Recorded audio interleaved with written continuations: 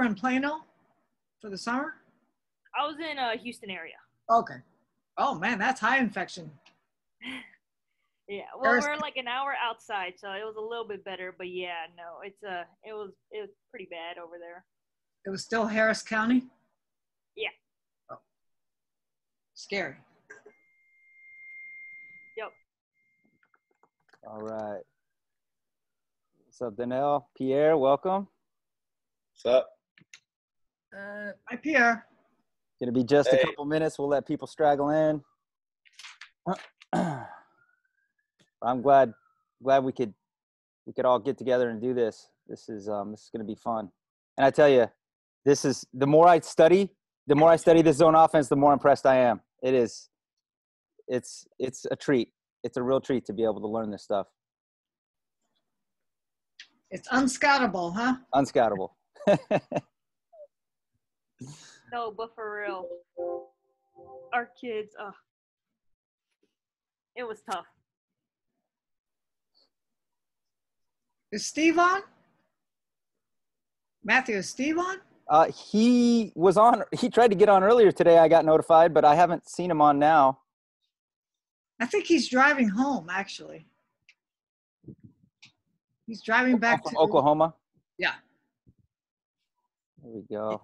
Is traffic as bad in Los Angeles as it was before the pandemic?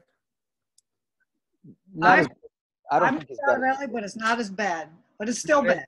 Yeah. Bad, but not as bad. It's gotten progressively worse.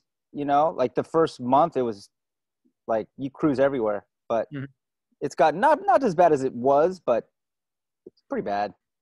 People have gotten braver. Yeah.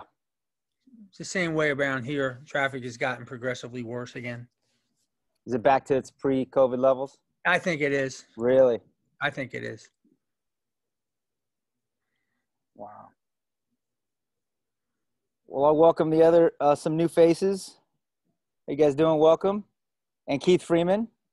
Keith, you there? Yeah, I'm here. Welcome. Welcome. Matt, you know the guy that writes everything down for me before. That was Keith. That's right. This job would keep me organized. Yeah, I think you referred to, was he the one sitting courtside in your championship productions video? Might have been. Yeah, because I kept hearing you say, Keith. Yeah. His job now is to test the theory if this stuff works with talented players, because he's at Mississippi State now. Awesome. Very good. Well, I'm glad to have you. Glad to have you. I think Laura's on the call too, my former assistant. I am. Hi. Yeah. How are you? Welcome. I'm finishing up my dinner, so I'm like running back and forth from the stove. So I'm not trying to be rude, but I just got a late start on it. Don't worry. I have a question, Laura. Did we run this when you played? Yeah. Okay, I don't remember when we started running this. Sometimes we ran it. The only difference was sometimes we ran it with 2 flashers.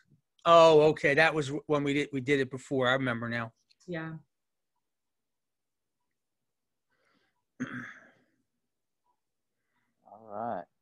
All right. Well, Colleen, if you want to start us off with your history of the game, and then as people people trickle in, go ahead.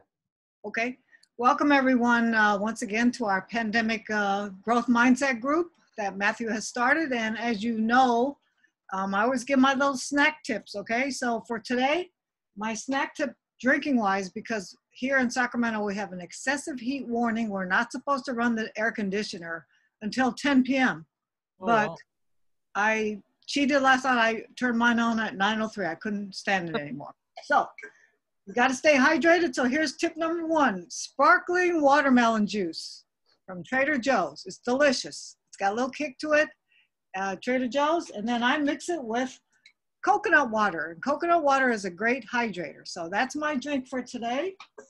My snack tip is Trader Joe's patio potato chips. Now it sounds horrible because these are the flavorings: sea salt and vinegar, homestyle ketchup, delicious dill, and sweet barbecue flavor potato chips. Now I know it sounds horrible. It was on sale one day for 99 cents. I bought a bag. I almost ate the whole thing. It's really good. So pair that with the watermelon juice. It makes for great snacks, summer snacks, okay? Secondly, you all know I have my music tips. So today, because we have an old school coach in Harry, and that's meant as a compliment, Harry, I dug out two of my favorite CDs. So here we have Tower of Power. Back in the day, they're from Oakland, California. Really great band. My favorite song is You're Still a Young Man. If you ever have the chance to hear the cut that they recorded live, I had it playing over and over forever. And the second music tip is Rolls Royce Greatest Hits. This is a group that sang the soundtrack to Car Wash, but my favorite song on this one is called Wishing on a Star. So old school retro music, okay? So also, I just wanna welcome all the ones who have joined today for the first time. And before I forget, I wanna show my t-shirt message for the day. And it says, greatness is a habit. So all of you are tuning in, trying to make yourselves better, and it becomes a habit and you'll be successful. So I usually give the historical tips. So today, in honor of our guest from Villanova, I sort of skipped ahead in the AIW historical journey that I've been leading us on. And in 1982, that was the last AIW National Championship. It happened to be in Philadelphia. It was hosted by Villanova. And by this time, the NCAA had sponsored its very first NCAA National Championship for women. So the teams, the schools were sort of divided on which championship they were going to enter. In the AIW bracket, there was only 3 top 20 women's team that decided to stay with the AIW. That was Villanova, Rutgers, and Texas. The 82 NCAA National Championship was held in Norfolk, Virginia. And Villanova played Rutgers in the semifinals. However, they lost 83-75. And then in the other semifinals, it was Wayland Baptist, who, remember last week I talked about the Wayland Baptist Flying Queens. They lost to Texas 82-63. So the final was Rutgers beating Texas 83-77. However, side note is that Villanova did beat Wayland Baptist to finish 3rd in that national championship bracket. So belated congrats, Harry. Thank you. Job well done. And I want to, Harry, I started thinking about this, that it reminded me that at Villanova, he had a great, great player that started there 83-87. Her name was Shelley Pennefather. Some of you may have heard about her, but she was the 1987 Wade Trophy winner, which, as I also mentioned in a previous broadcast, that she was the top female basketball player in the country. In high school, in Colorado, she won 3 state championships, going 70-0, and then one year she attended Notre Dame High School in New York, where they were 26-0. So in high school, Shelley was undefeated. She also was 3 times the Big East Player of the Year, All-American, and again, won the Wade Trophy. She is the all-time leading scorer, both men and women at Villanova, similar to what I had mentioned earlier about Denise Curry being the all-time leading scorer for both men and women at UCLA. And however, Shelley went overseas and played for, I think, 3 years, could have made a bundle of money, but she had this calling. She decided to join and become a cloistered nun. And I didn't realize this until I saw a little bit of the documentary or read the story, but in 1991, let me backtrack. A cloistered nun means that you sleep on a straw mat, you go barefoot 23 hours of the day. The 1 hour that you get to put on shoes or sandals is when you walk around the courtyard for your exercise. You wake up, you can sleep at the most for 4 hours only. That's the most you can sleep. They wake up at 12:30 and start saying prayers. And it's a very, very primitive style of life, but they believe that they pray, and they believe that prayers are for the salvation of the world and for people. And it takes obviously a very special individual. So after she became Sister Rosemary of the Queen of Angels nunnery, I think. And so, Harry, didn't you go visit her in 1991? Is that when you? Yeah, I get to visit her once a year. Shelley and I made a deal with the Mother Superior when she joined. So I get to go once a year. And it's only for like 90 minutes, right? Yes, about an hour and a half. Okay. Well, in 2019 was the first time she was able to have physical contact, meaning she could hug her family or her friends. And the next time that she's allowed to do that is 25 years from then, which is 2044.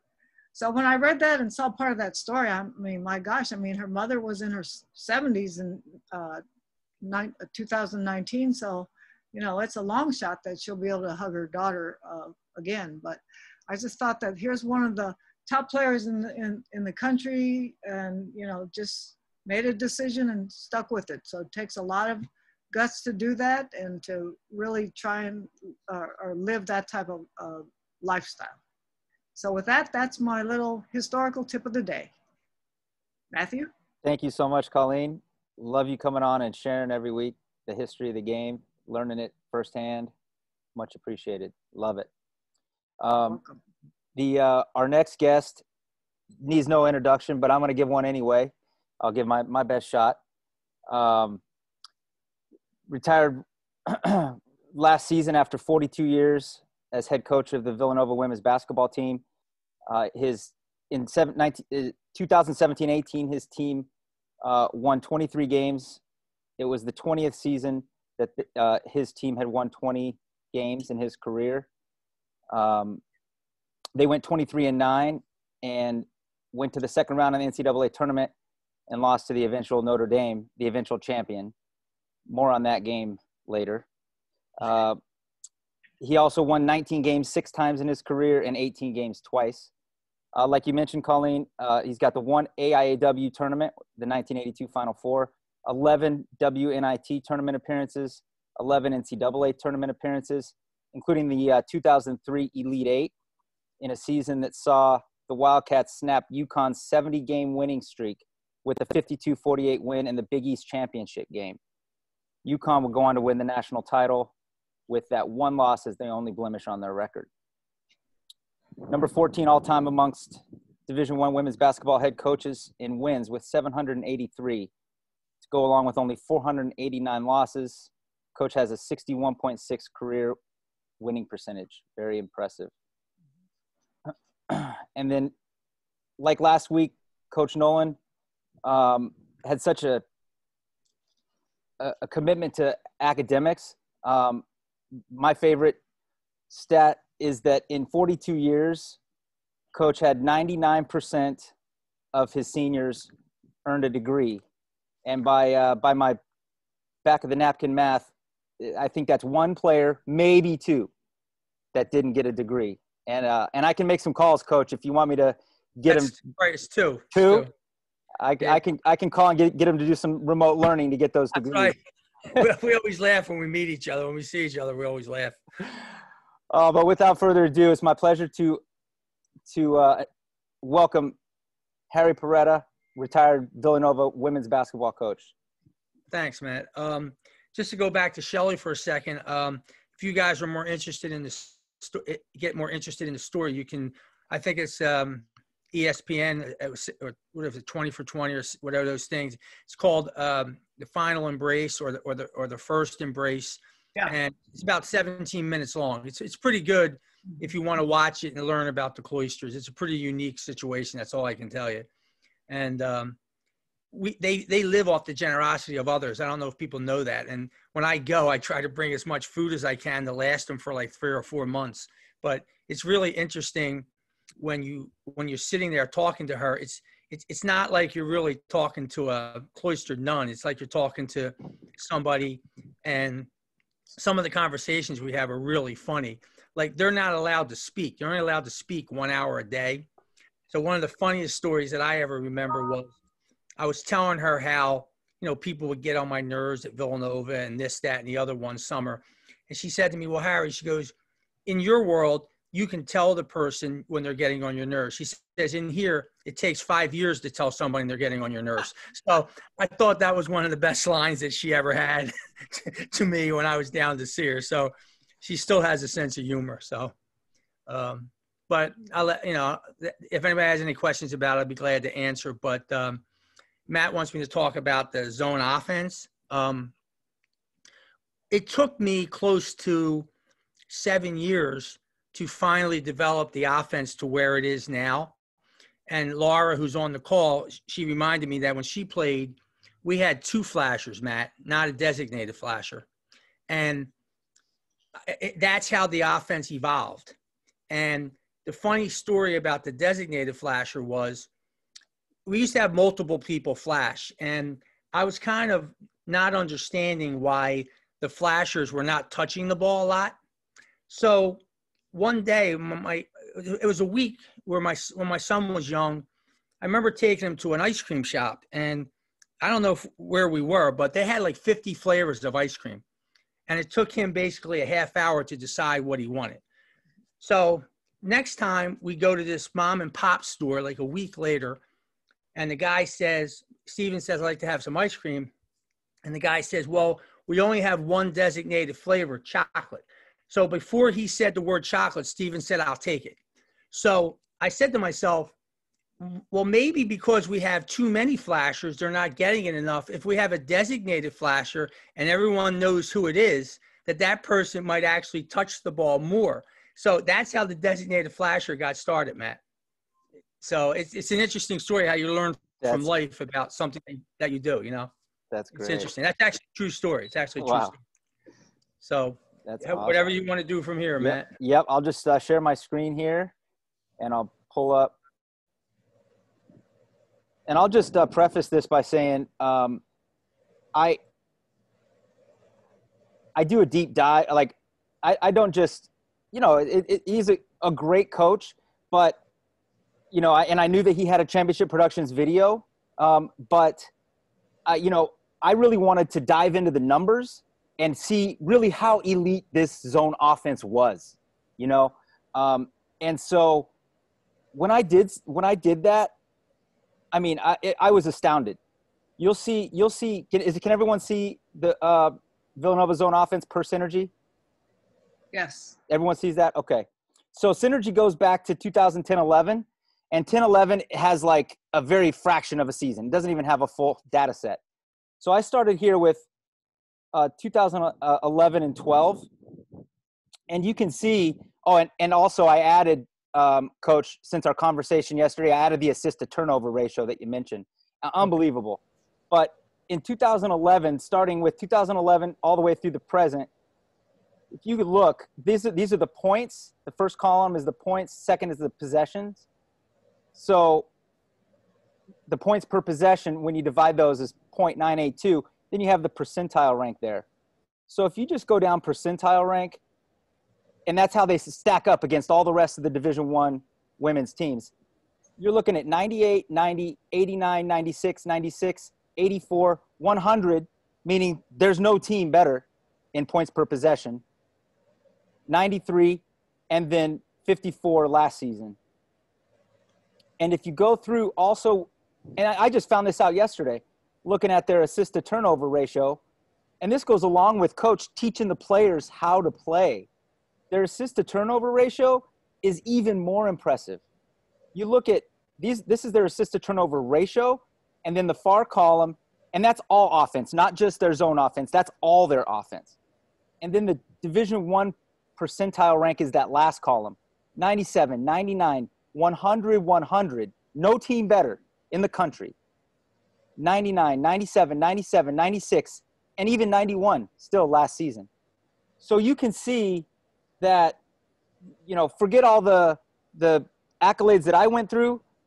This guy's teaching elite offense, and the numbers are showing it. And the zone offense is what we're keying on today. That we have information, and it's just a great system. It really is. I think it's genius in its simplicity, and we'll see as we get into it. But it's really, really good. Here we go. Now back on the deep dive on the numbers. I just wanted to show here a graph showing the zone offense efficiency, and that's percentile rank. As you can see, it's always elite year to year. And then just so people wouldn't say, oh, he just always has great three-point shooting. Great, they just shoot him into good numbers. The three-point shooting varies year to year. You can see it goes down to sometimes in the 40s. And yet you see that the zone offense efficiency remains elite. So these players are figuring out ways to score game in and game out on their sample size of 9 seasons. So I found that just incredibly telling and impressive. So here we go. Coach, I'll hand it over to you for the explanations here on the positioning. Well, Matt broke it down, and actually some of his rules are better than the rules that I wrote with the people that helped me design this offense. One player is a designated flasher.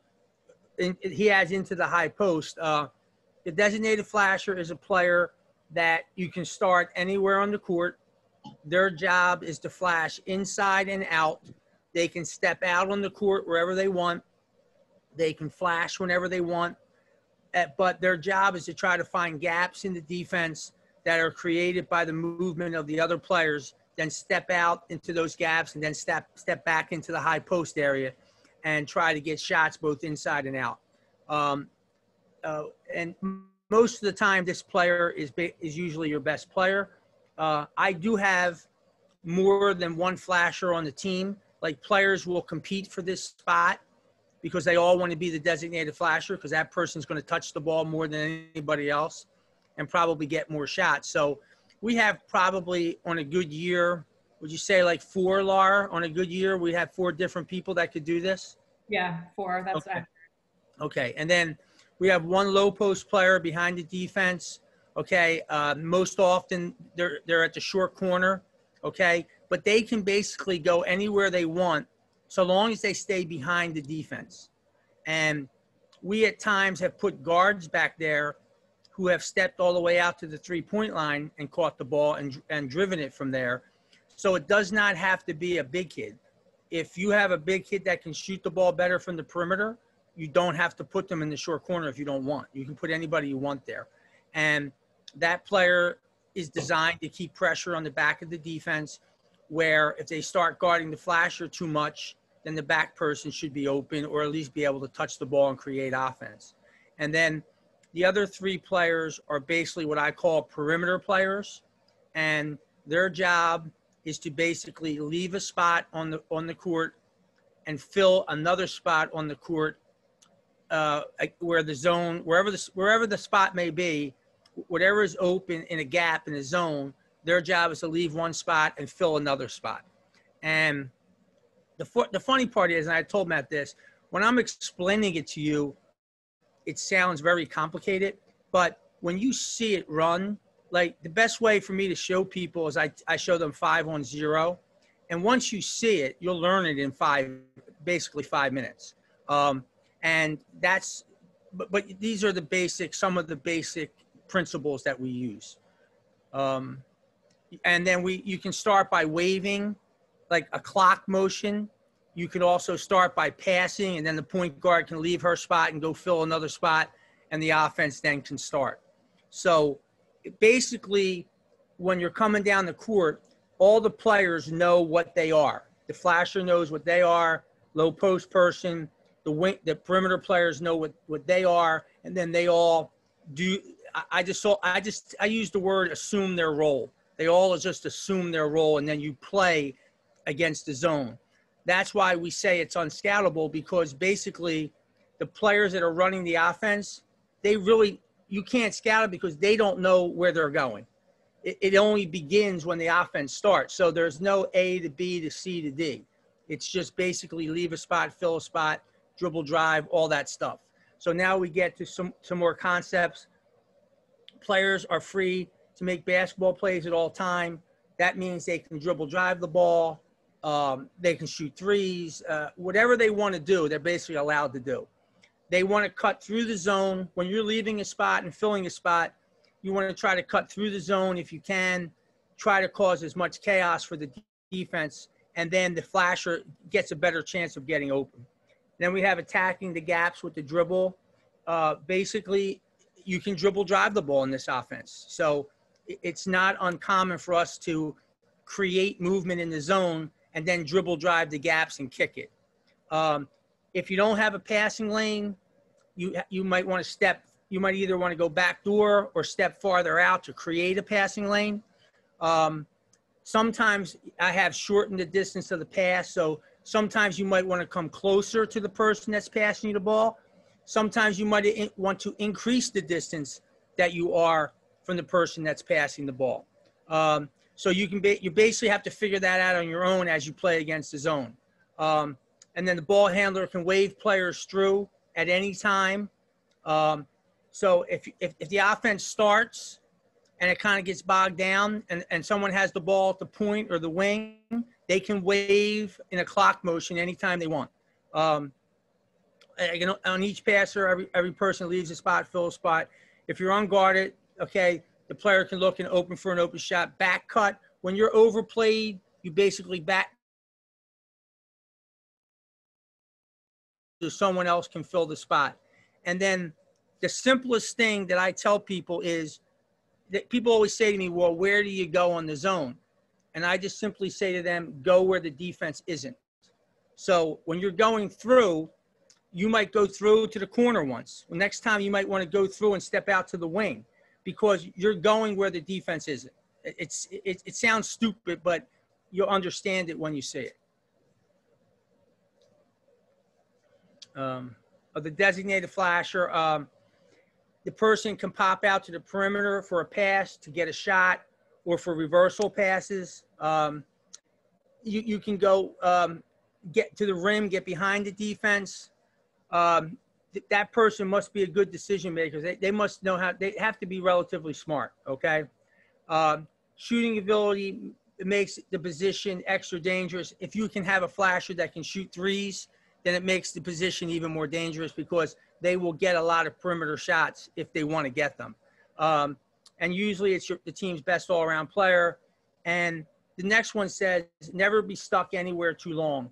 Now, basically what that means is if you're the flasher, you don't want to be in the high post too long and you don't want to be on the perimeter too long. I don't know how to explain it. Again, when you see it, you'll understand what I'm talking about. So you don't want to be stuck in the position too long, okay? And this person should touch the ball more than any other offensive player on the court. Killing me with these rules, Matt. Then you have the next person that's behind the defense. Their job is simple. They just want to go short corner to short corner. They can go block to block. They can go three-point line. They can go anywhere they want, okay?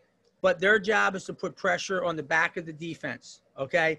And they want to try to be on the ball side as much as possible. So you kind of form like a triangle. They're in the short corner, flashers in the high post, and somebody on the wing may have the ball, okay? So that's where they want to be, okay? And then the person must anticipate where the ball is going. So if I'm in the short corner and the ball's getting reversed, I have to know that they're going to reverse the ball. And I want to get to that other spot before the ball actually gets reversed to the other side. So they have to be a good anticipator. All right, let's get to the video. Let me just ask Laura for a second. Is that pretty good, Laura? Yeah, I think you covered pretty much everything. Okay, his rules are pretty good, right? Yeah, they're really good. Okay, that's what I thought. I was going to add, Harris, I don't know if you want to talk about the different formations that you can start, because sometimes we would start out in 40 and then go into it, or we would just start out straight high-low. But you might see that on the screen. Go ahead, Laura. Go ahead. Well, there's just different ways that you can attack it, depending on what the defense looks like. You know, against a standard 2-3, we would traditionally go the 1-3-1 look.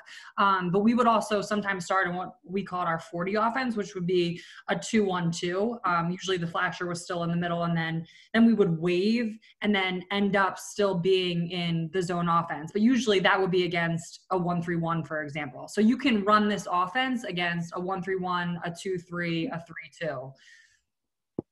Yeah, and Laura's making a good point.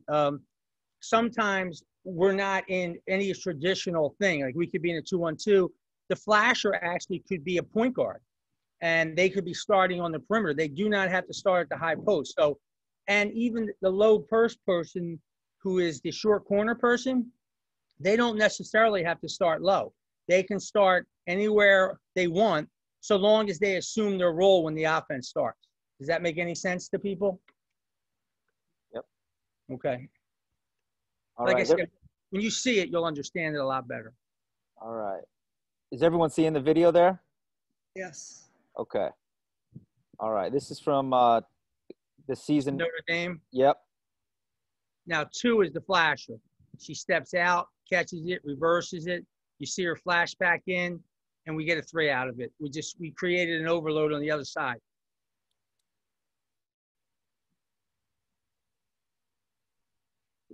The kid that caught the ball right now is our center. So again, she's a better 3-point shooter, so we keep her on the perimeter. We don't put her on the low block. I think she's going to. Kelly, no, that was an example where we started out in we started out in 40 there. So that was a 2-1-2 look. Yeah. And this is where we get the defense moving a little bit. Yeah, we're in a 2-1-2 there. Go ahead, Matt. Good. Yep. So now Flasher steps out.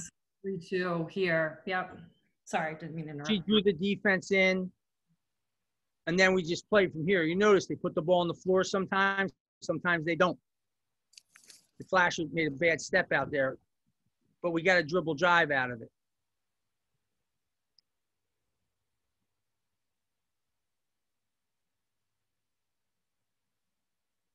Let's see if she waves them now. Yeah, she waves the kid, but we got somebody open, so we just make the pass and score. We don't. If we see something, we'll take it right away. And coach, your players can shoot at any time, right? If they have an open shot. We're looking for first good shot. We're looking Yep. for. Because most of the time, now this is where we're waving them in a clock. The Flasher steps out, catches it, reverses it. She flashes back in, gets the ball. We get a layup out of it. She went from outside in to inside out.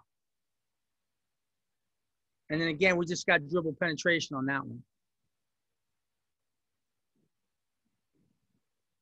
And this one here is, okay, we didn't wave anybody. We just got a skip pass out of it.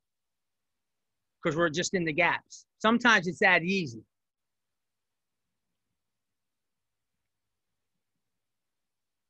We got 2-on-1 at the top there, and we wound up getting a shot out of it.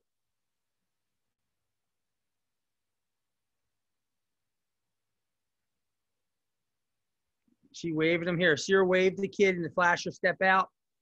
Then we reverse it. That was a pass back. The Flasher goes back to the high post. Ball gets reversed. The person behind the defense is able to touch it. We get a 2-on-1 on one side on the pass back, and we wind up getting a shot. So you don't really know where our kids are going because they really don't know until they see what's in front of them. And the low person, we tell them to go block to block, like short corner. But if they're a good 3-point shooter, we'll have them step out. And sometimes we get that 2-on-1 in the corner there, which is what just happened with our big kid, our center, Megan Quinn. So they don't have to always just go short corner to corner. We give them the freedom to step all the way out to the corner there too. And Matt picked up very quickly. We don't try to score in our inbounds place. We feel like if we get a possession, we'll get a more quality shot. So now you see the Flasher step out. She flashed. Now she's flashing back in if you see one. See if we can get her the ball. Good. Now we have a high-low triangle on one side. Now she's putting the ball on the floor, which is fine. Then we finally hit the high post, and we got a shot out of it. The Flasher does not have to step out to the top of the key all the time. They also can step to the wing.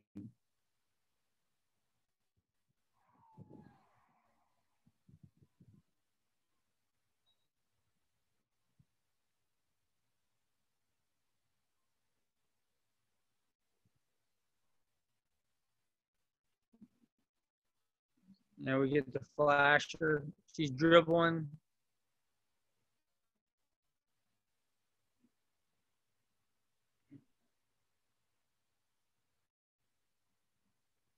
It's a little choppy, Matt. Is that everybody? Is it choppy for everybody or just me? Is it? Let me see something here.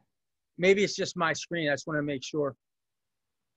Let me see if I can adjust the setting here. Sorry about that. While you're doing that, why don't you stop for a second, Matt? You can figure out. Does anybody have any questions? Because that's the best way to learn this. So Harry, you could change your designated flasher and move the designated flasher maybe to the perimeter or the low post? Correct. You can put the designated flasher. You can change the person who's the designated flasher, and you can also change how they start flashing. You can start that. Sometimes we will start the designated flasher as our point guard. Okay. So she'll wave them, and then she'll start flashing from the wing instead of being in the high post. And that person that in the high post to start actually becomes a perimeter player. Okay. So I will do that during the game, just if I think we're becoming a little stagnant, or if I think the defense is adjusting to us, I'll change everything just to give them a different look. And you can do that. Remember, you can do anything you want. I told Matt yesterday, when I showed this to Larry Brown years ago, he was interested in using the designated flasher as a screener and a flasher. So he would use that person as a pick and roll in the high post or pick and roll in the perimeter. Then they would start flashing. He also used them to back screen the top kids to look for flares. And then they would become the flasher. I never used it myself because I felt like the more passes we could make, the offense ran faster. But he liked the screening concept of it added to this. So that's why I tell people, as I showed this to people over the years, I got different ideas from people. So I just want to make sure that everybody understands that you can add stuff to this if you want, or subtract stuff if you want. That's great. Okay, let's see if this is a little better. Is that smoother? Is there any noticeable difference in the smoothness? A little bit. A little bit? Okay. Yeah.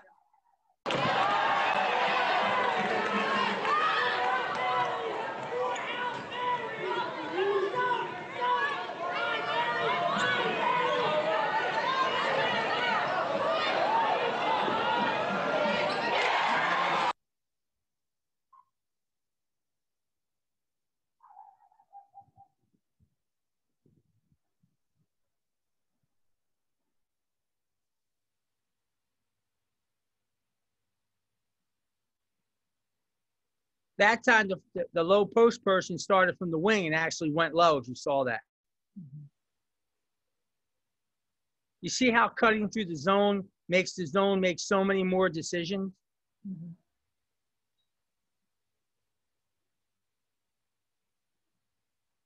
You can see the people cutting through the zone. Sometimes they curl out, come back to the same side. Basically, they're doing whatever they want. And then hopefully, if we create enough movement, this is what we get.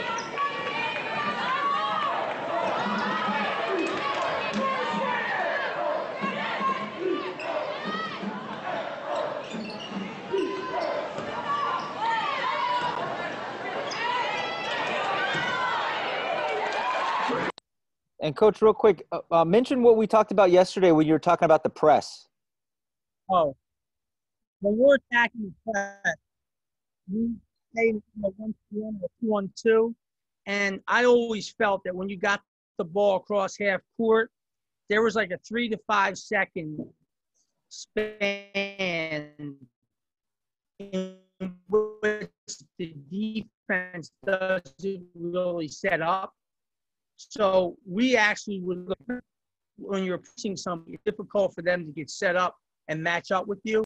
And we would be in the gaps already at bringing the ball up. So sometimes we get a shot without having to wave or do anything, just because we were in the gap, took advantage enough.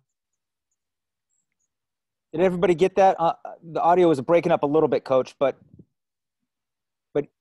to paraphrase, you were saying the first 3 to 5 seconds, once you get it across half court, when they're scrambling to get back into their normal zone positions, is when you really want to attack, right? Yes, because I think you can get a shot before they're ready. Yep. Okay. That's why I kept some of the press in there on some of these clips, so you can kind of see how you get into it there and attack. Because everybody thinks we hold the ball for 27 seconds before we shoot it, but that's not necessarily true. We shoot the ball when we can find a weakness in the defense. So right now we're already in the gaps. So if they do match up with us, now we realize it and we start waving and we start moving. And you can watch the defense. They don't really know who to guard all the time. That was a really good possession there. Anytime the flasher touches the ball at the high post, it's a good possession.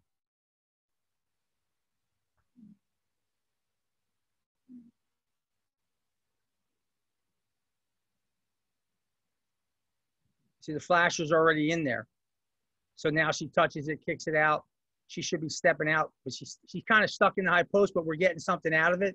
If she's touching it, I don't really have a problem with her in the high post a little too long. If she's not touching the ball, that's when I want them to move, because then she knows that it's not hurting the defense if she's not touching it. Keith, you see anything different? Now we have a different kid starting in the high post. You see it? She stepped out. Now she's the flasher. 2 is not the flasher anymore. So we changed the flasher there. She steps out. We get a 2-on-1. We get a 3.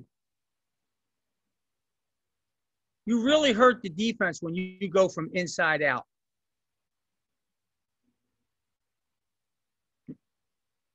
So now we dribbled the ball there. The flasher stepped out to the wing that time, not to the high, and we got a 3 out of it.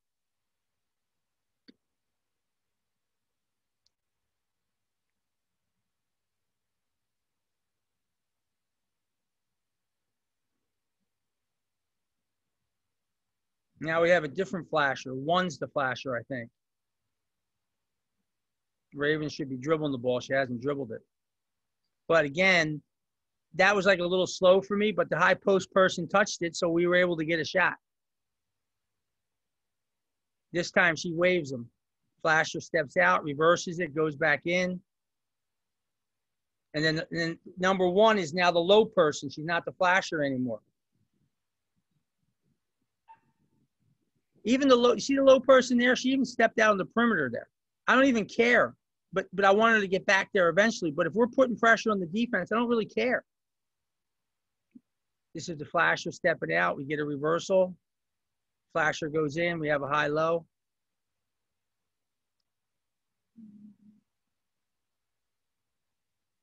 These are really good possessions, Matt, right here. You can really see the offense now.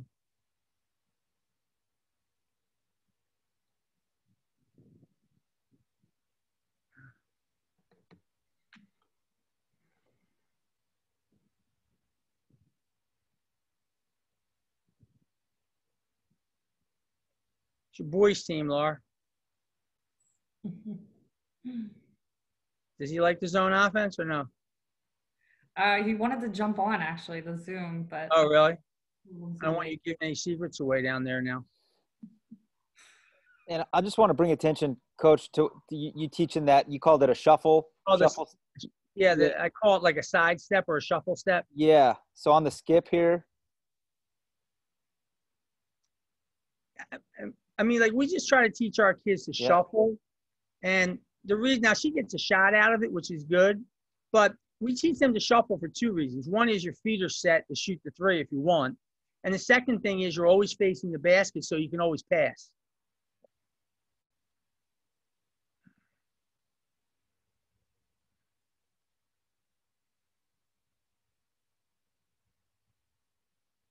Flasher stepping out.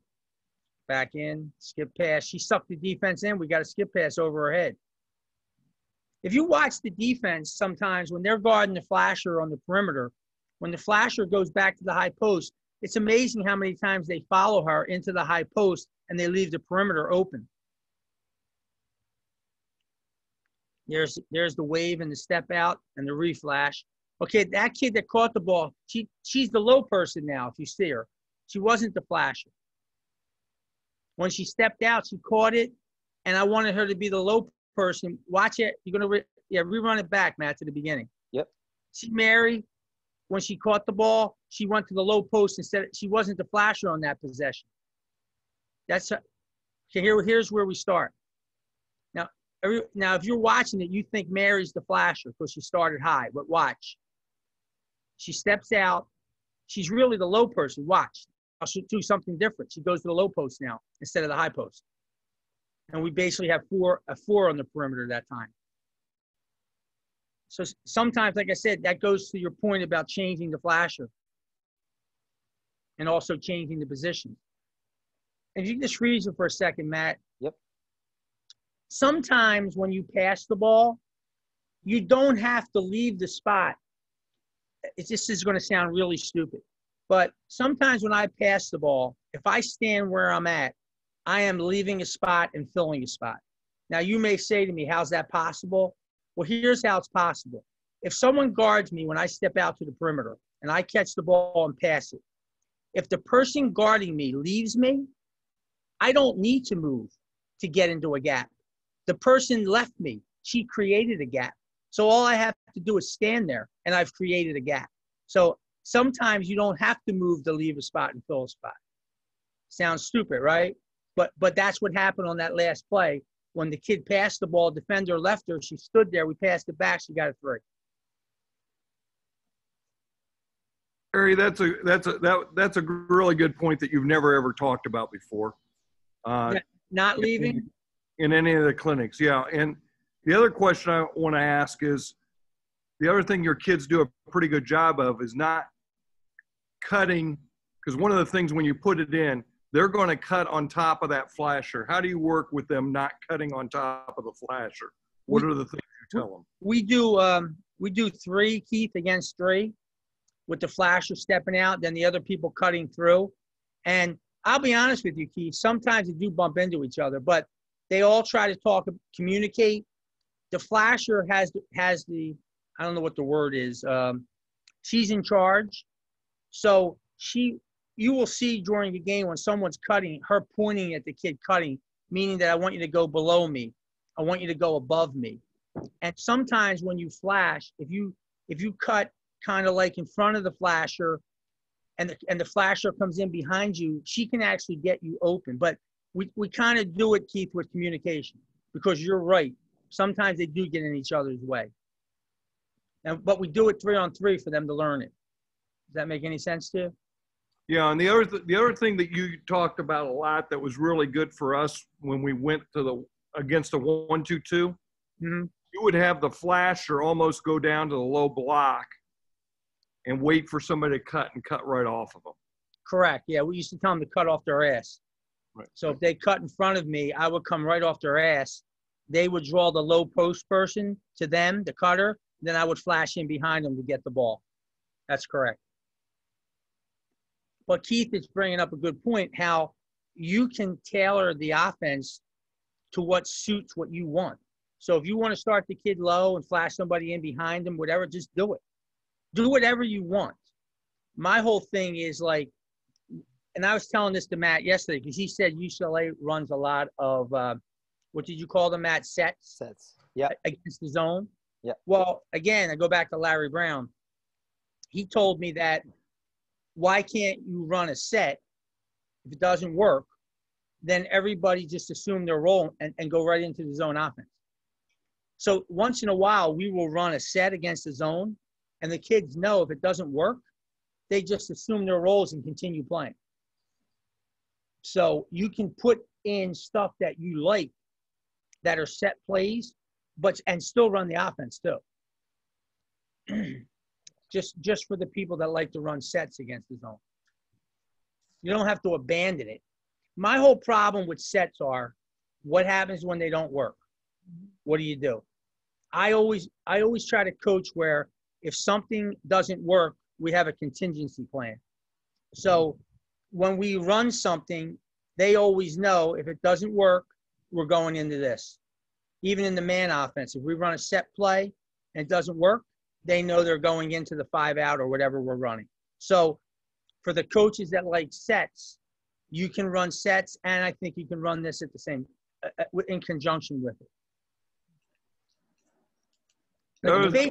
Harry, to piggyback off that, when I went from Valpo to Wright State, Mike Bradbury, who's now at New Mexico, we would beat Wright State because we would zone him, and he was playing fast with his man offense, and then he'd run set plays against zone.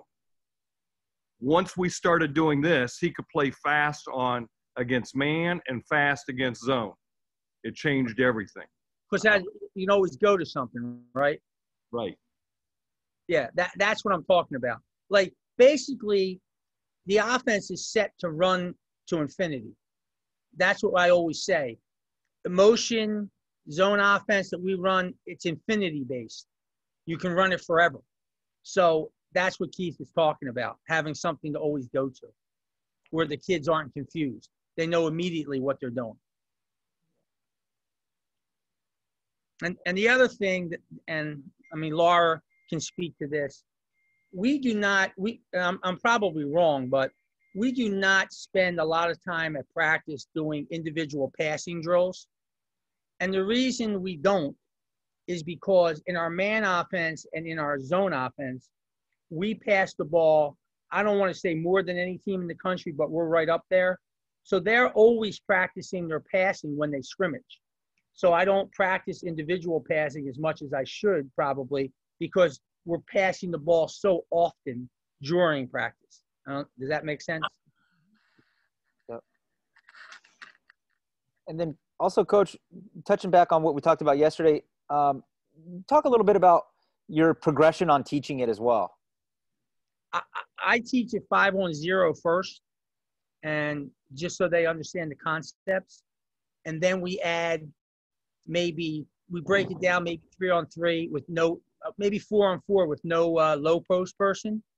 You can do it 4-on-4 and just do away with the low post person. They can learn where to fill the gaps and stuff.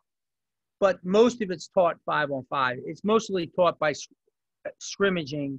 And I basically throw it at them and teach them as they're playing. You should have won here. You should have won here. You should have went over there. You should have did this. You should have did that. I know a lot of people aren't comfortable teaching it that way, but I think it's the best way to learn. It's like getting thrown into the pool when you're young and you learn how to swim. It's the same concept. Like, it looks shitty. I often tell people that want to try this, do not make an evaluation off the first week because it will look like shit, okay? Make an evaluation off the second or third week because they'll get better at it as they go. But again, if you want to break it down, you can break it down. I would break it down 4-on-4 and eliminate the low post person, because a lot of coaches aren't comfortable in teaching 5-on-5. They like to break it down. The other thing too, Harry, you might want to just talk about or add is we practice zone offense every single day. So we play against the zone. I mean, it's at least 10 minutes a day that we're scrimmaging against the zone. So the kids are really, really comfortable with. It's not just, oh, we know we're playing this team this weekend and they play a zone. It doesn't matter who we're playing. Every single day in practice, we slot a good 10, 15, 20 minutes that we're practicing against the zone. Matt asked me that question yesterday, Lar. And I told them that's what we do. Every day we spend at least 10 minutes on the zone offense. And we're playing the zone offense more for the offense, not for the defense, because we don't play zone. That's great. I'm going to start this back up. Thank you, Coach. Okay.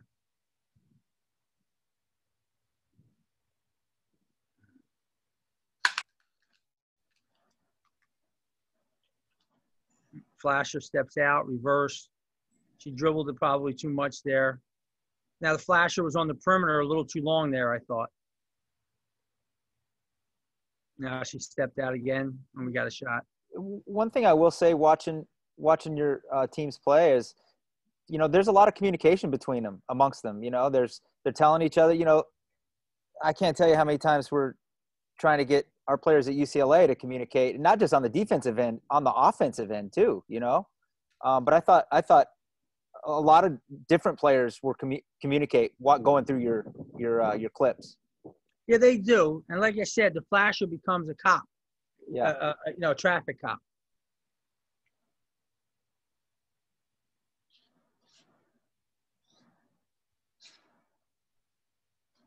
We like I said, we like to start with that clock movement. Yeah. And that was just a dribble penetration by Mary. That's all it was. Sometimes it's as easy as what it is.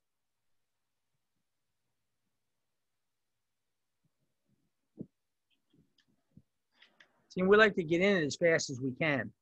Now we're in it already. The wave, the step out.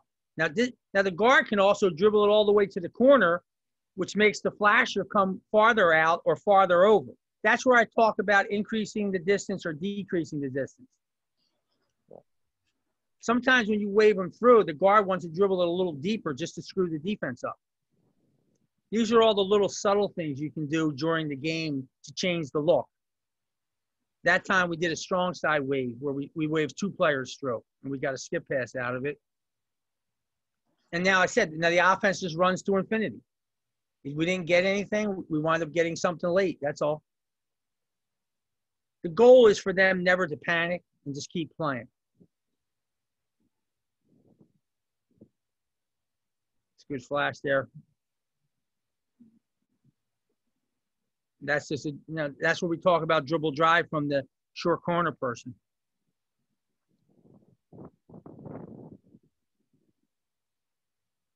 And we stay right in the 1-3-1 here so we can get right into the offense.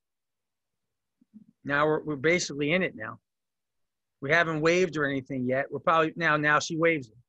And now we start moving. Everybody assumes their role. Dribble, penetrate, get a high-low out of it.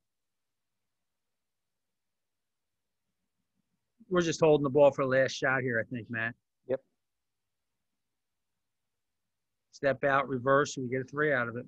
Because the defensive player on the wing followed the flasher all the way out. So we got the reversal pass. Pass back, dribble drive, get lucky.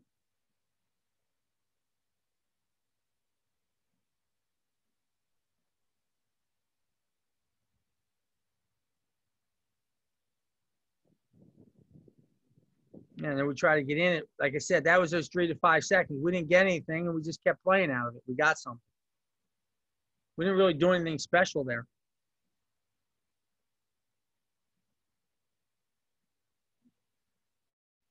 Step out. Now, that time she dribbled all the way to the corner, which made the flasher go to the wing. So it changed where the flasher caught it, and it also changed the direction she flashed back in, if you noticed that. See how she dribbles it deep? And watch the flasher. Instead of catching it at the high post, look where she catches it now. Now look where she's cutting from. It's a different cut. Instead of from the top, she came from the wing. And that the middle person never saw it. Those are the subtle things that people don't even see during the game that happen. And that's why I tell the guards sometimes dribble to the wing, sometimes dribble it deep. And all I'm doing is just making the flasher catch the ball in the wing instead of the point. People don't even know that we changed something. I don't even know if the team know we changed it. You know what I mean? I just wanted to change the direction where the cutter was coming from. And you see when the flasher catches the ball, it really gives the other team a lot of trouble. And the girl that's scoring there is only 5'10" tall. She's not 6'1" or anything. So you don't need to have. A lot of teams like to post their big kids, and I call it fighting on the post.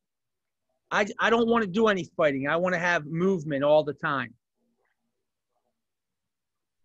I think it's easier for a big kid to catch the ball when they're not fighting for it and when they're moving than when they're fighting for it. You're going to have that problem this year, Keith.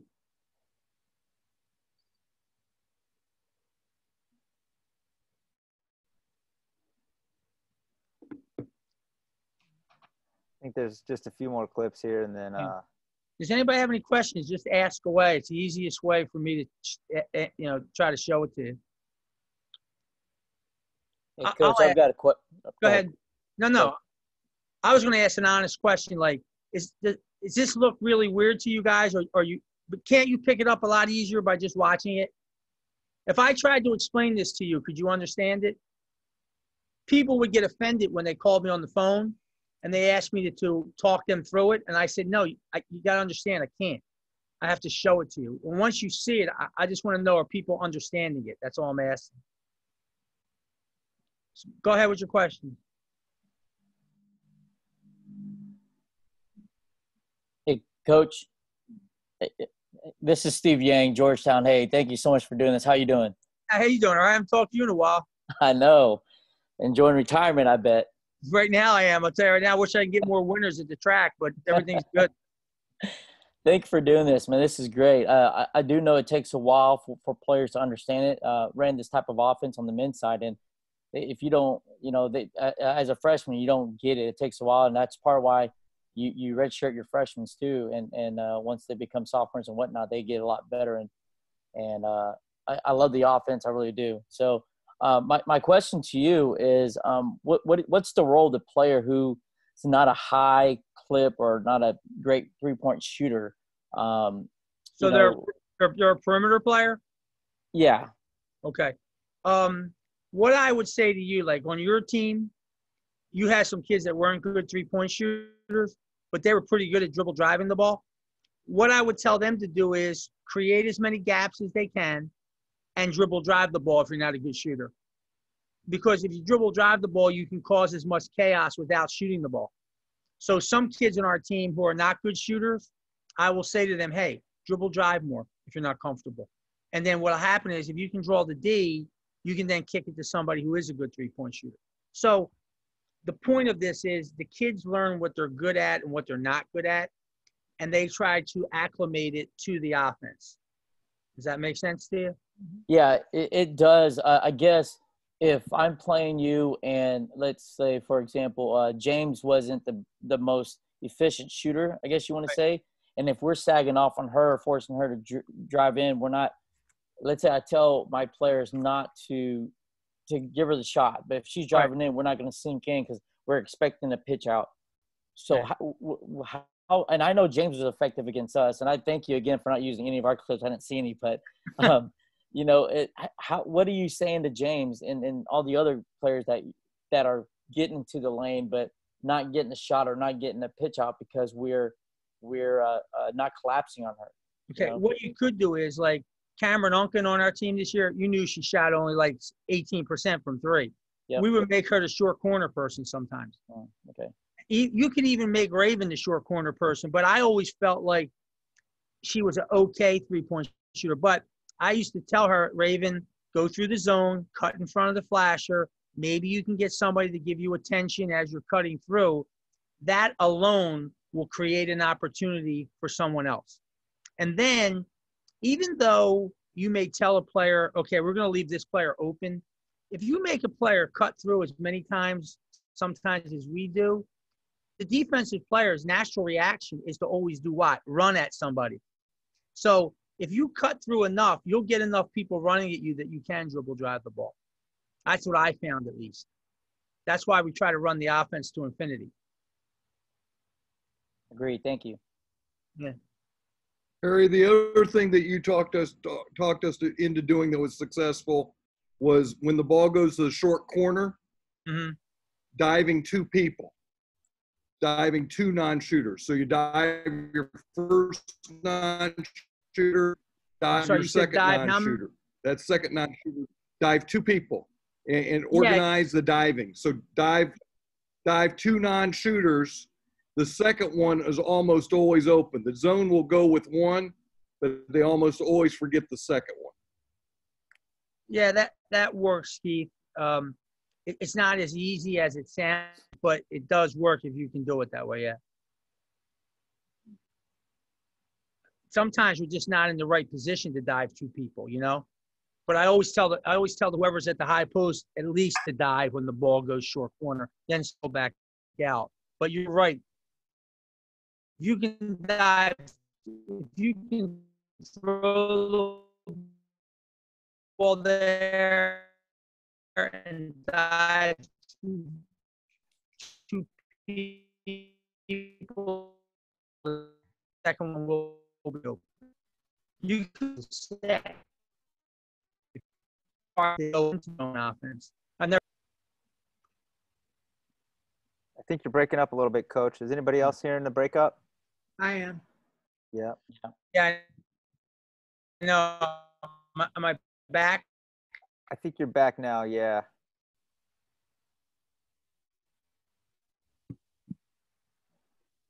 You got me now? Go ahead. Oh yeah, that's better. That sounds smooth. Go ahead. That sounds smooth. Someone else? Keith, did I answer your question or no? Yes. Yes. Okay. Then the other thing we talked about, Coach, maybe to mention is how many players you crash. Go ahead and take that one. We just tell kids who are like that think they can get the rebound to go ahead and go. So we don't have doubt with that.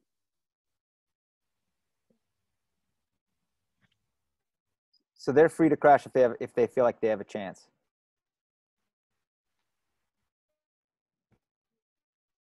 It seemed like it averaged out, and I think you might be breaking up again.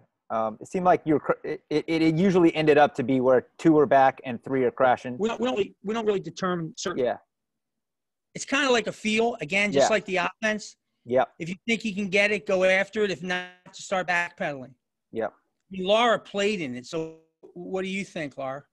Yeah, I mean, we were never a great offensive rebounding team, whether it was man or zone. So I agree with Harry. It was, if you were in a position where you could get an offensive rebound, go for it. But if not, we weren't, our priority was to get back on D and stop transition offense. Gotcha. Most of the rebounds we got, Matt, were long rebounds. Sorry. Hey, Coach, Steve again. Sorry. How much emphasis did you put in your practice and like shooting? Yeah. Shooting drills? Yeah, I thought we did a fair amount, Laura. Do you think we? Yeah, I think we again, do. Laura. Than most people. You said more than most people? I would, yeah. Any teams that any of the other teams that I've been on or coached on, I think we do more. And traditionally, like if we have kids that come in as freshmen that are not comfortable 3-point shooters, by the time they're a senior, they're going to be shooting threes, if not consistently, somewhat close to that. So my second question to that is, what type of shots are you guys teaching them? The offensive shots and all that. I know you guys talked about the shuffle step and all that, but what in workouts are you guys teaching them in regards to how to get your shot off on the move, off the dribble, whatnot? We try to work on both, Steve, and we also teach same pivot foot at Villanova. We don't teach inside pivot. So we're always trying to teach them to hop and catch the ball in a shooting position. Go ahead, Laura. I was just going to add, when we do position breakdown almost every single day. So a lot of times if I know that we're playing a team that's going to zone us, I'll do stuff in my position group that's where they're moving like as if they were in a zone. So maybe they start weak side wing, skip to me, flash to the middle, I'll pass it to them. They hit it back to me, then they step out for a 3. So it's we do a lot of shooting off the move too, because in our man offense as well, a lot of the cuts that we use, the kids are shooting off of movement. So we try to incorporate that in a lot of our drills. Yeah. That's a good point that Laura makes. We try to simulate whatever kind of shot they would get in the game. We're big on simulating the game. That's what we're big on. Thank you. Coach, just to clarify, when you said the perimeter players, their spots, you're saying spots are just like whatever the gap is, correct? There's not actual, like, it's not like 5 spots on the court, or it's just whatever's open. Okay. I used to joke with Jay Wright a lot because he would put these little X's on the court to try to teach spacing. So I would say to him, Jay, if I stood on this X, does everything fall apart? Like just to aggravate him. But the whole point is like every spot is open. Like if you move 1 inch, that's another spot. So there's no, you can teach spacing. Like some kids will say to me, well, how close do I be? And I'll answer them with something stupid like, don't be too close and don't be too far away. So again, I'm trying to teach them feel. Like, Laura, can you speak to when you started learning this? Like, how did you learn it? I mean, I never knew the rules, the principle, anything, any of the principles of the offense. Harry literally just threw me in and said, you're the flasher, and you just figure it out as you go. That's why, and Harry touched on this already, I think a lot of coaches like the idea of this offense. They put it in, but they don't like it after a couple weeks because their kids aren't getting it quickly enough. This is an offense that takes time, and it's not going to happen overnight. Like the kids have to get used to the movement, the cutting, getting a feel for the spacing. But yeah, I mean, it was never something, we're not like on day 1 of practice practice, all right, let's talk about the fundamentals of the zone offense. We just jump right into it, and you kind of sink or swim. It's always easier for a player to explain it than actually me, you know, because Laura was a really good flasher, but I can remember at the beginning, I mean, I was killing her at the beginning. But then you kind of learn it. I think it's the best way to learn, unfortunately, the sink or swim philosophy. When you're forced to get in and make the decisions, you know, like Chris Oliver talks about on his podcast that you were on, you know, you're in there forced to learn. You have to make the decisions, you know, and that's when the real learning happens, rather than just go to a spot, go walk to that spot, go to that spot, you know. Like a lot of people, again, I told you about the Michael Jordan thing when he said about the triangle was equal opportunity offense. Well, it in theory it is, but he's still scoring 50 a game. How come? Because the other players know who the best player is, and they throw them the ball. So Laura was the best player, and they knew that she had to touch the ball at least. If we're making 7 passes, she should touch it at least 2 or 3 times. They knew that, and they also would pass it long enough for her to get open. They also knew that too. So your kids will figure it out as it goes. You can kind of hint a little bit too, like, excuse me, like, I like you a lot, but you're not that good. Laura's better, so throw her the ball. So, I mean, you can get your point across different ways. Harry, one of the things you did at our clinic with Indiana Wesleyan, like you came every other year and basically lectured on it every other year. So you had that team for basically 50 minutes. It was always amazing how well they knew it at the end of the 50 minutes. And yeah, they were good. They were really good at it too. One of the techniques you used that I thought was really good, just to get more reps in, is you ran it to infinity, and anytime they had a shot, they didn't shoot it, they just yelled shot, and they just kept playing. Right. That way they could get more reps at the movement. I thought that was a good way of you teaching that. We did that a lot at our practices too, Keith. You understand what he's saying, guys? Matt, do you understand what he's saying? Yep. Like a kid would just yell shot. That meant we had an open shot, but we didn't care. We just wanted to practice the offense. So we would just keep on running it to infinity. Yep. That's a good point, Keith. Thank you. Real good point. Coach, I was going to ask a question. This is Danelle Bishop from Cal Poly Pomona. Thanks for doing this tonight. It was awesome. Awesome to see. And it kind of relieves me a little bit because sometimes I think my newer assistants or newer players are thinking, man, she doesn't know how to teach this stuff. And I think, we do a lot of motion and a lot of read your defense, making hard cuts. Your players, I don't know if everybody else knows just how hard your players cut, which in turn then makes your other players open. The harder they cut, they'll either be open or their teammate will be open. So I think it's just awesome to see. But I think sometimes coaches and players are so set on, they want all these rules and all these things that you're supposed to do. And I love what your teams have been able to do just by reading their defense and just playing basketball. And ultimately, I think that's, what's made all your teams just so successful. Well, Rolly Massimino told me something a long time ago, even though he didn't do it. He used to say to me, it's the perfect way to play basketball, but I'm going to do it this way. He used to run sets because that's what he knew, you know what I'm saying? But I tell a lot of coaches, I told Matt this last night, it has to be comfortable. You have to be comfortable teaching it. If you're not, then don't teach it. You know what I'm saying? But I just think it's something that Dave Gavitt a long time said to me. He said, there's nothing new in basketball. He said, the only thing new is if you can take a combination of ideas and put it together into one thing. And basically what this zone offense is a combination of ideas. High-low, short corner, leave a spot, fill a spot, power the ball. So it's just a combination of ideas tried to put into one way of playing. So again, like I said, if you're comfortable with it, like you said, it's great. If you're not, then don't do it. Yeah. And then I always just remind my players, if you're going to make a mistake, just go hard. If you just go hard and make a hard cut, and at the end of the day, as a coach, I think we can all live with that.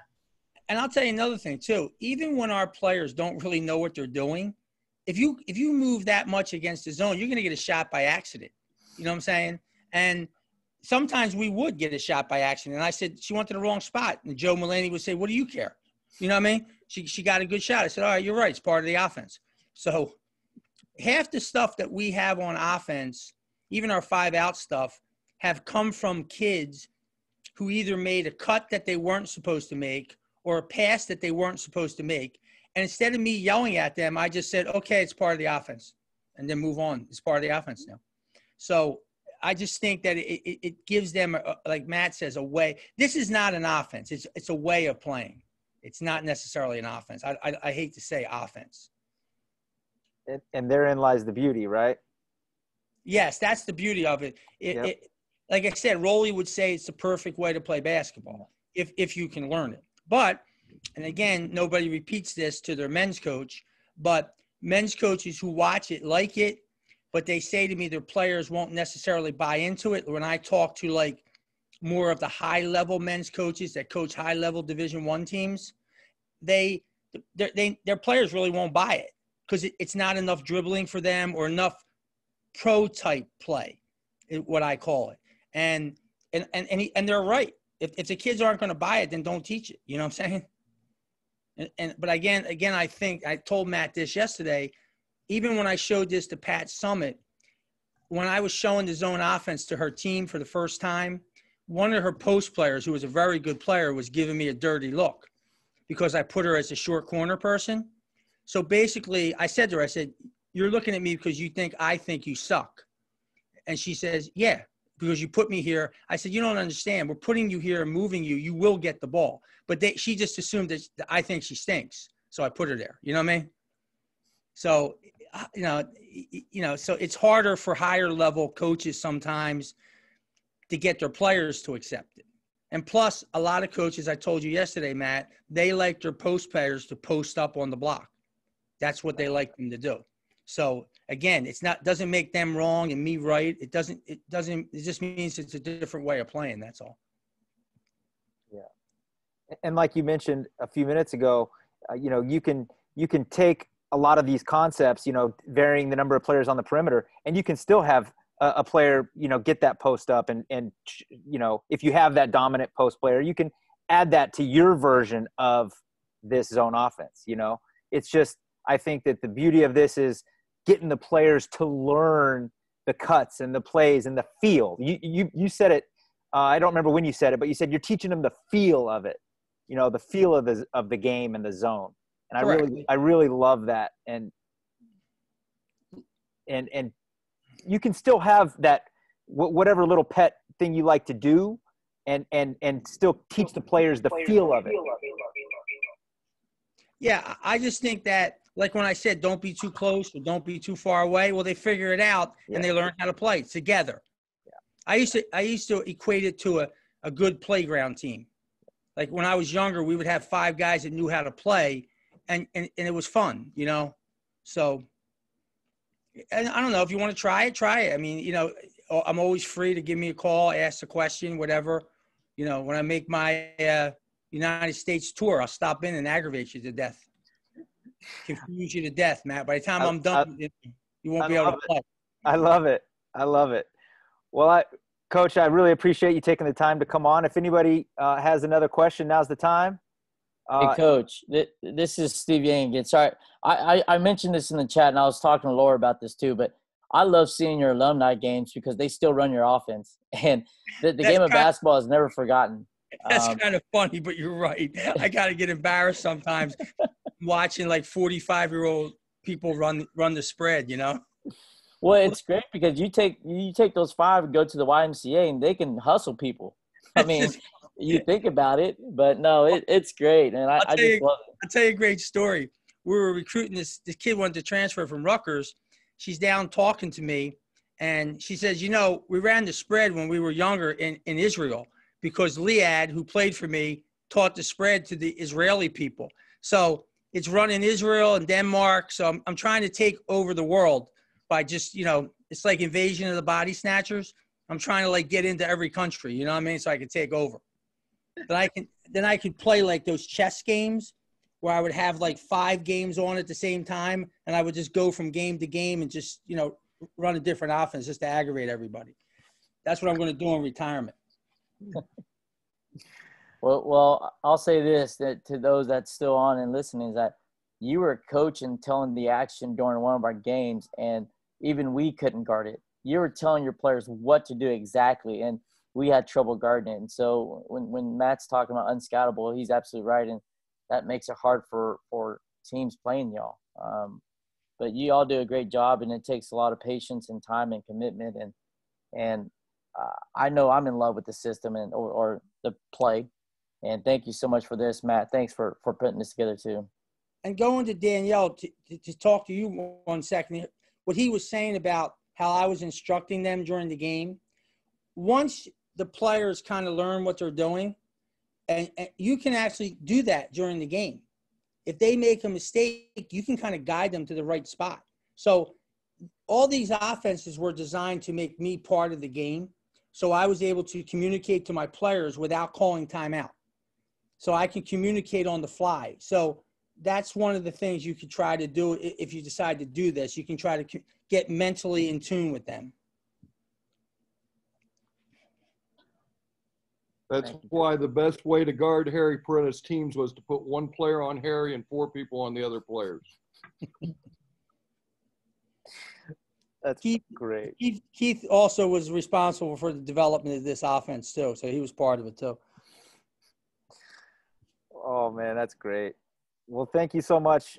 Unlike Coach, we talked about yesterday, Coach has been gracious enough to share all this information. So if anyone wants any of the slides or the video or we even recorded this. So if anyone wants to go back and watch this, just feel free to email me and I'll be sending this stuff out. And Coach has just been so gracious in sharing everything. Thanks. You saved me a lot of money tonight because I wasn't able to bet, so you saved me money. So. All right, good. Thank you. All right. Good to see you. Thank you. Thank you so much, guys. Thanks, Colleen. I appreciate it. Thank you, Coach. Okay. See you guys. Talk to you soon, Coach. Colleen, see you later. Good seeing All right, you. take care. Enjoy Bye, retirement. Colleen. Bye. It's been a long time since we've seen each other. It's been forever. Yep. Yeah, you're right. Take it easy. Okay. Thank you. Oh, no, Matt, know what I want you to do? Yeah. I want you to talk to, what's his name? The men's coach. I keep forgetting his name. Nick Cronin. Mick, tell him that I want to know if he's gotten any winners at Santa Anita, because I know for a fact that he's sneaking down to Santa Anita whenever he can. Oh, so you? Oh, he's not fooling me. So you can tell him when you see him tomorrow or whatever, you tell him Harry Perretta knows you've been sneaking down there, even though the coronavirus is going on. I think I'm stupid?